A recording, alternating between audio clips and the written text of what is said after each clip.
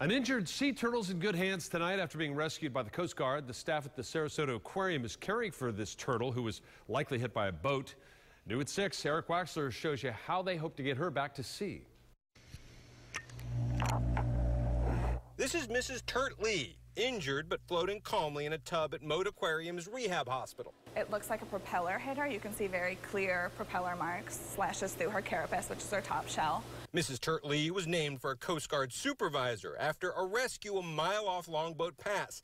An unknown sharp object was spotted sticking out of her shell, but it fell out before rescuers got to her.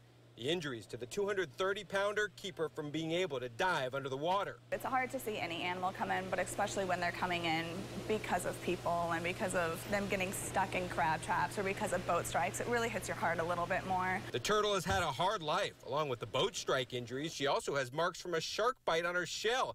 But rehab specialist Paul Hilbrand says turtles have an amazing ability to recover. They can have a complete boat strike that breaks their carapace and goes all the way down to their lung and their organs, and the bone will heal back over and they'll have a full recovery, and it could take a year, but the recovery still happens. Caregivers at the aquarium say what happened to Mrs. Turt Lee is a reminder for boaters to be extra careful in the water. You gotta always be on the lookout. It is nesting season. There are more turtles coming around, so it is really important for boaters to be on the lookout because these guys can pop up anywhere and everywhere. Mrs. Turt Lee was also nicknamed Fat Tire because rescuers used a tire to move her.